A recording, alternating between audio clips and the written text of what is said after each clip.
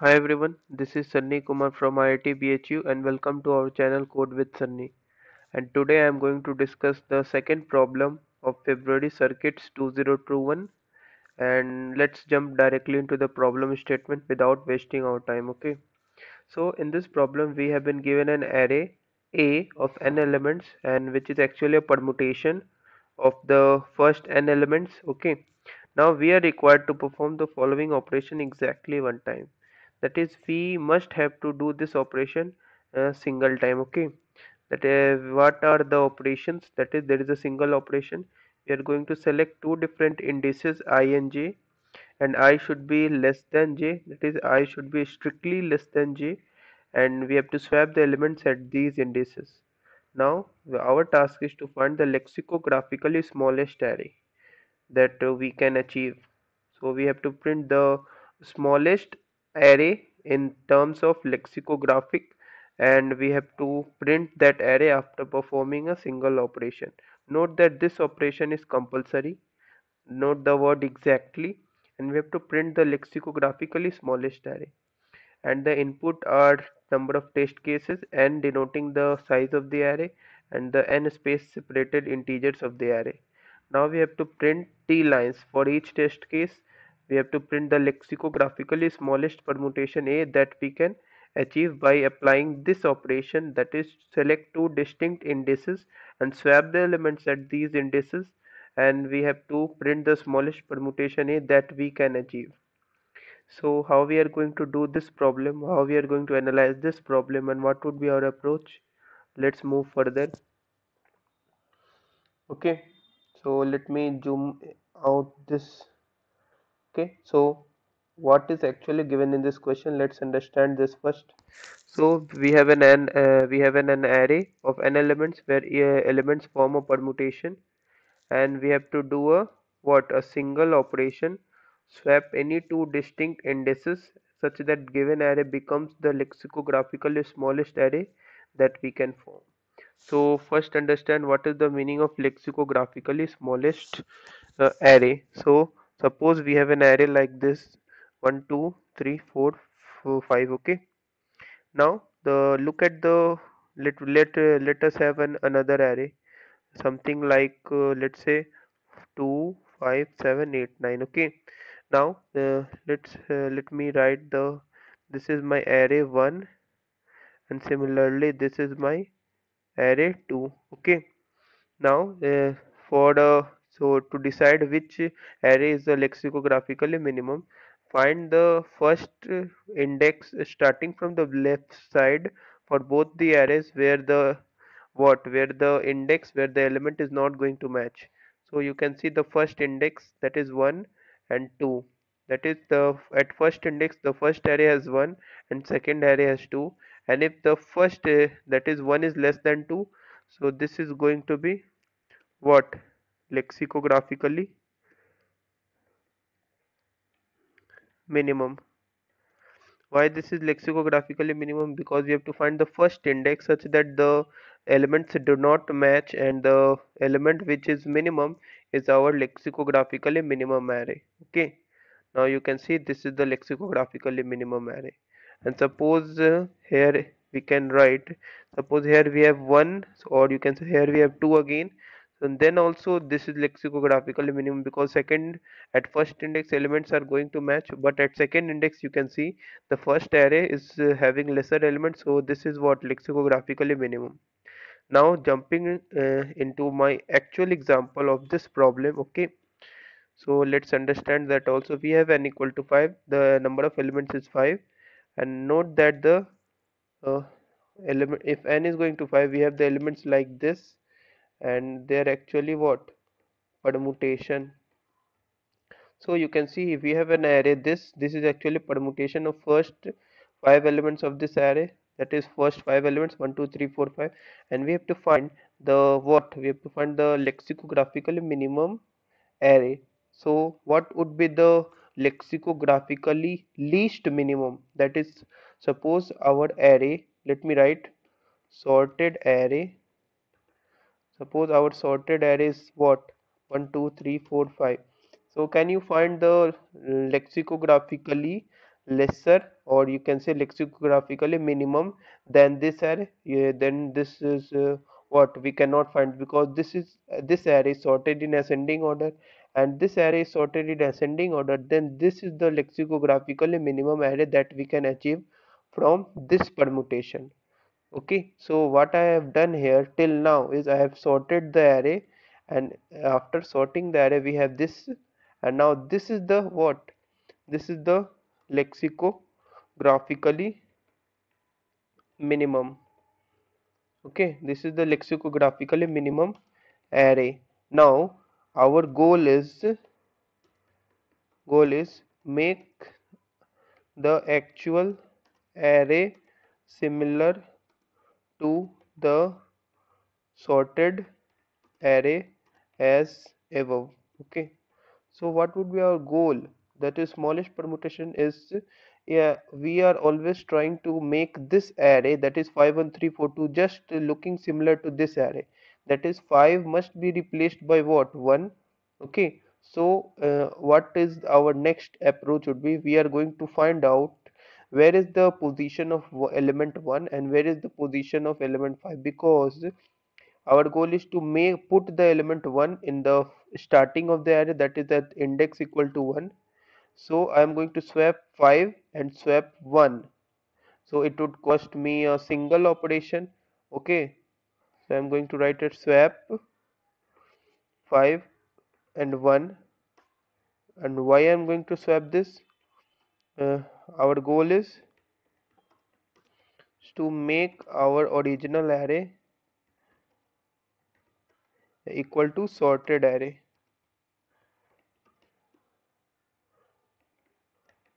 So our goal is to make or our original array equal to sorted array. That's why I'm going to what, going to swap the element 5 and element 1, so that 1 is going to come at what, index equal to 1. Okay, so if I'm going to swap this, then our new array would be like 1 5 3 4 2, and this is a what, this is our answer for this problem, because we need to do only a single operation. Okay, exactly one time. So I'm going to do this, and suppose, oh, okay, let us move to the next example. Then I'm going to make what, some more good examples for better understanding. Note that here the arrays what, already sorted. So we need to do a single operation, to do a single operation. So what would be our operation in this case? Note that this is already the lexicographically minimum array that we can achieve, but we need to do a single operation. So for that, I am going to swap the last two elements, because swapping the last two elements would give the what, next, that is, you can say, next lexicographically greater than this array 1 2 3 4 5 6. So if the array is already sorted, so what we need to do is, we are intended to swap the last two elements. So I'm going to write swap last two elements, or you can say swap last two elements of the array. Okay, so this would be our what, this would be our answer. And let me take some tricky example. So I'm going to write here n equal to 4, and in this case we have an, let's say we have an example like 1 2 and 4 3. So what I'm going to do is, I'm going to sort the array first. So what would we have here? We have 1 2 3 4. Okay, now if we have 1 2 3 4, now I'm going to check at which index we have the elements are differing with my actual array. So you can see 1 is going to match with 1, 2 is going to match with 2, and we have 4 being mismatched with 3. So this is going to be swapped, that is 3 must be swapped with 4. So I'm going to find the index of what, 3 and index of 4, and swap the elements at these indexes. Okay, so I'm going to, what I'm going to write, swap the elements what, 4 and 3. So how I am going to find this, which element we have to swap? Find the first index where it is going to mismatch, and swap the elements at the corresponding indices, that is index of 4 and index of 3. So we have the array like 1 2 3 4 as our what, as our answer. Let me write. Okay, so what would be our approach of to solve this problem? So I'm going to iterate in my array from 1 to n and store the indices for all the elements in a separate index array. Why this needs to be done?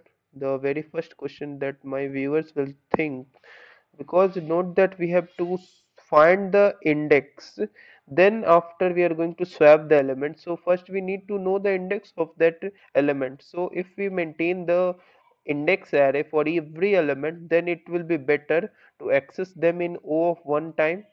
That makes our code much simpler. That's why I'm going to pre-calculate the indexes of all the elements and store it in an array and check if array of I is not equal to I.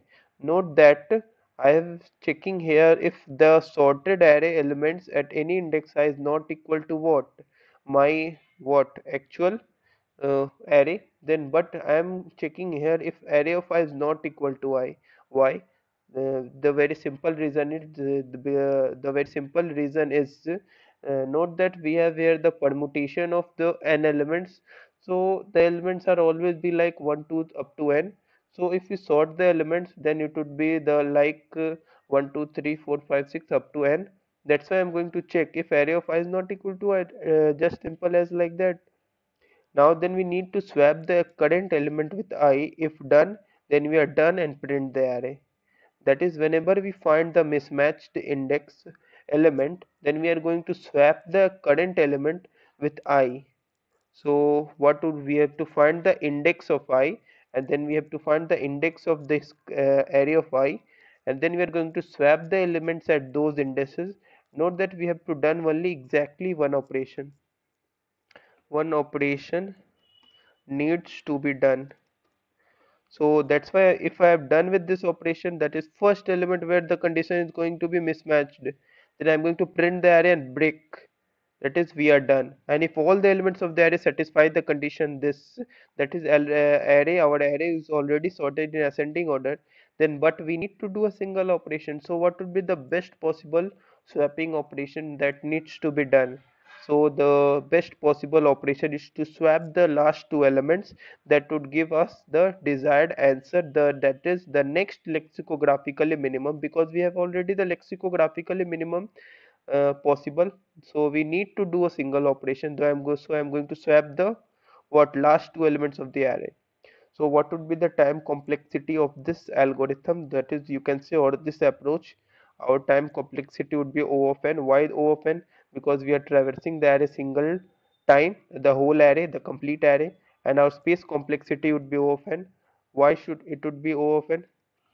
I'm going to write maintaining the index array of what, each element. That is why I am going to have a space complexity of what, O of n. So let us move to the code. Okay, now we have a number of test cases as t, and for each test case I am going to take input n, and here I have an index array. And note that I have index array of size n plus 1 because this is our input would be of like permutation. So if we maintain an array of size n plus 1, it would satisfy our requirements. Now I have an array of again n plus 1 to store the values. Now I am going to iterate for n times and take the input, and I am going to assign the index of the what, as store the index of the elements in an index array, and correspondingly I am going to store the array values. Now I am going to have a boolean variable done or not. What is this boolean variable doing here? One thing that viewers will think, boolean variable is going to check if we have swapped an element or not. Okay, if we have swapped an element, I am going to make done as true. So I am going to iterate in the array and check if array of I is not equal to I. That is, we have found a mismatched condition. That is, I am going to swap the element at these indexes, and that is what, with whom? That is, I am going to swap the element with my current element and the element that needs to be placed here. Okay, that is what I. So I'm going to swap array of I and array of index of I, and then I am going to break. Note that I have written index of I because this I must be what must be here at index equal to I. That's why I'm going to find the index of that element and swap that with the what array of I. So I'm going to break because we are done here. Otherwise, if we haven't found any mismatched condition, it means where the array is sorted in increasing order. That is, the we have already have the least permutation lexicographically, but we need to do a single operation. So the best case would be swap the element at what the extreme positions. Finally, I'm going to print the array. That would be what modified array, the smallest next permutation you can say. So let me submit this code. Oh, sorry, I have compiled. Okay, no problem. Let me submit this code and check out. Yes, it is giving the correct answer. So if you have any doubts, do not forget to mention in the comment section of the video, and I will ask the viewers to like this video, share this video, and do subscribe to my YouTube channel for latest updates. Thank you for watching this video.